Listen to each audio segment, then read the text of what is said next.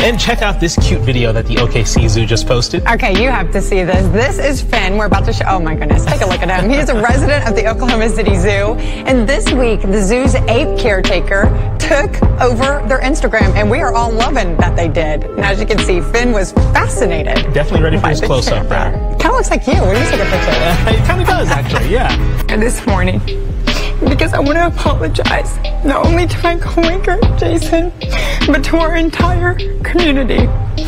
I said something yesterday that was inconsiderate, it was inappropriate, and I hurt people. And I want you to know, I understand how much I hurt you out there and how much I hurt you. I love you so much.